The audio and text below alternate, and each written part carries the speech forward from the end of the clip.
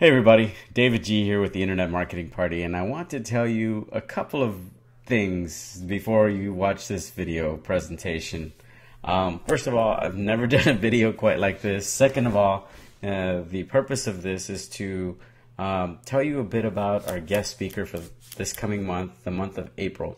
And he is an amazing individual who I can't tell you his name quite yet because we play a game of Hangman in the video you're about to watch, and in the game of Hangman we're going to guess his name.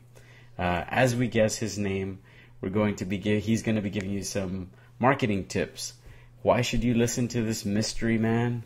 Well, because he's spent millions of dollars in pay-per-click in his personal business ventures and has seen lots and lots of ROI, to the point where when I asked him what he could share with you, my valued audience, he said, well, here's what I can do. I can give them a system, give you a system, a guaranteed method for getting a positive return on your investment on any pay-per-click campaign. He's going to show you this system, and if you use this system, it's a guaranteed return on investment. Now, that's huge. If you're not excited about this, you might want to consider getting out of the internet marketing game. This guy's heart of gold. You're going to learn a lot about him, and if you haven't already, get your RSVP to get yourself registered for the party on Thursday, April 12th, 2012 in Austin, Texas. You're going to love this. But don't take my word for it. Check out this awesome fun time we had last night. Hey everybody, David G here, the Internet Marketing Party, and one foosball. And Foos soccer ball. A foos soccer ball, and a mystery guest who you're soon to know very, very well. You're going to know because we're playing a game of Hangman. Oh shit, I forgot to put the guy here, hold on. We have to guess his name. I don't know how we're going to play this, because if you don't know your name, who does? Well, I think, winner, each goal gets to write a letter. That's all right. Oh, that's nice. Oh, okay. So here, since you're the special guest, I'm red. I'm black. You are. You're looking.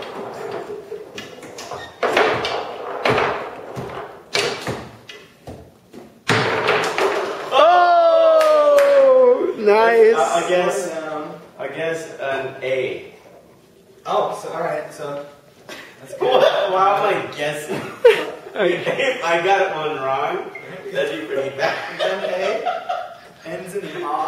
Oh wait, we're supposed to. Why don't we give an internet marketing tip at every goal? All right. No pressure. You can tell we rehearsed this, right? So hold on. Let me just. Tip number one, and this is a very hippy-dippy sort of thing. Did you say hippy-dippy? Hippy-dippy, not just hippie, but... I'm guessing hippy-dippy is a technical term? Well, it has to do...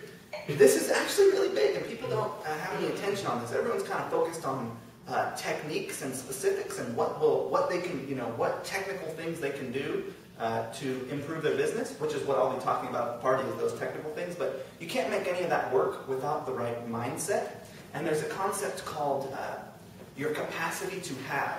So if you look at like this wine glass, and let me find something smaller, this dry erase board marker cap. If I were to pour alcohol, champagne, into this dry erase marker cap, you could keep pouring it in, but it's going to spill out. Whereas I could pour a whole lot more into this cup because it has the capacity to hold a lot more. And you can actually control your own capacity to have things in life. And I will talk more about that at the party. But it's kind of out there, but it really is true. Wow. I'd rather hear about that than any sort of SEO trick or... And I'm not talking about just money, right? I mean, capacity to have good relationships, your capacity to have intimacy in your life, your capacity to have love, your capacity to have everything. You can control that if you have attention on it, and we'll go into more detail at the party. Wow. But until then, I'm down to go here, right? So. Oh, and as Mr. just alluded, he's going to be our guest speaker in April. I can't find him. This guy's made millions of dollars online. What's been like an average ad spend for you, like a month? I don't want to do any income claims, but I will tell you that I've managed and spent over the last couple of years, if we're talking about just on pay-per-click, Facebook, MySpace, Google, Yahoo, media buys millions of dollars in advertising, and it's ROI for me. So You can tell from the look on his face, it's ROI for me. Where's that ball? Huh? I have lost. Did you lose your ball? I did. I've lost my marbles. There you go. We're not only good at marketing, we're also good Foosball. at. Oh, is it my turn? Yeah, I think you need to get that. Ready? Part of what you're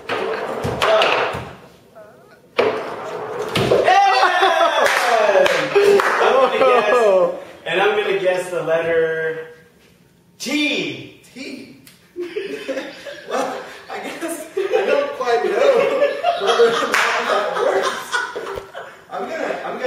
I'm gonna put it in there, but I'm also giving you get a head, just I get a head. But there is a T. He decided to illustrate. I'm zooming in on that. Let's zoom in on His that. last. Fire. Okay, if you can guess his last name, put it at the bottom of You're actually putting the T in there. Man, no marketing tip since I got one tip. Since I got one wrong. On that one. You only get a marketing tip when I guess a correct letter. Here we go.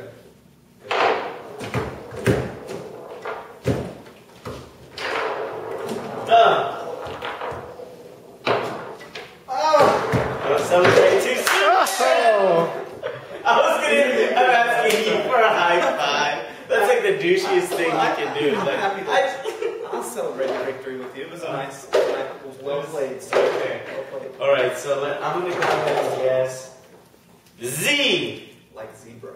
like zebra. And that is in there. Let's go ahead and put that in. Okay. All right. So marketing tip number 2. You notice he needs a glass of wine number 2. before every marketing tip, so he's gonna be a good speaker. I don't drink, truthfully. That often. Wait a minute. I don't drink. I mean, very often. Very rarely.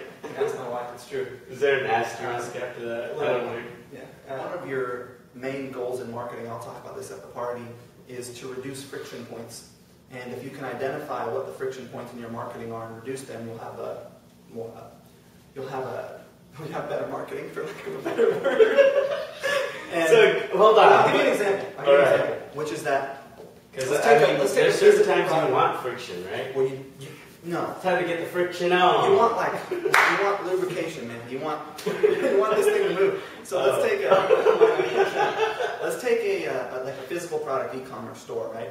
You've got your home page, your section page, your product page, your shopping cart, and then your final sale. So you want people to flow through. I'm just going to draw this for you guys. Don't mess with our Hangman I'm not game. going to mess with Hangman game. So let's just say that's your section page. Here's your product page. And then What was the first one? this would be like, a group of products, a section page, right? A page that has a bunch of different products on it. We're talking about physical products here. Okay. So let's say you've got, a whole bunch of items here. Maybe they are dog collars. Maybe it's a website that sells dog collars. You've got a whole bunch of dog collars. And here is an actual detailed information on one specific pink, jeweled, diamond-encrusted Paris Hilton. Something Paris Hilton would buy Dog- for Toto. Yes, dog collar, right?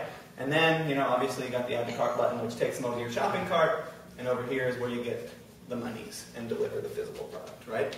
So, let's say you've got 200 people come to this section page. Well, average, and this could be an opt-in to a sales letter, or whatever it happens to be for your particular business model. Let's say 30% come down here. So that would be 50 62. That'd be It would be 60 people, Yeah. right? Yeah. It'd be 60 here. All right, so now we've got 60 people looking at our product. And let's say 10% make it to the shopping cart. So now we got 6 over here on the shopping cart. And let's say you've got, by the time you get people to the shopping cart, you got a 50% close rate on your cart, which probably, you know, who knows? So you got 50%, right? So this is a goal flow. We all know, you know, when we're looking at analytics, if you don't have this set up, you should set this up. You can identify goals.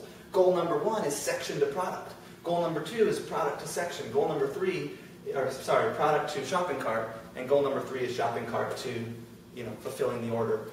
And what we're looking to do is figure out how to increase these numbers by testing different variables on these pages and increasing our goal flow, reducing our friction in our marketing. So it could be as simple as an opt-in page, right, to a sales letter, or whatever it might be. And I'll talk about the different elements that I identify in my marketing, what different things I'm testing and looking at when I'm trying to increase my goal flow and have less friction in my marketing, have more people taking the desired actions. And this is actually a good time to talk about a guy called Joe DeSanto. Now, you're going to have to come to the party to hear about Joe. Joe is a fascinating dude, and I'm going to have a drink before I tell you about him.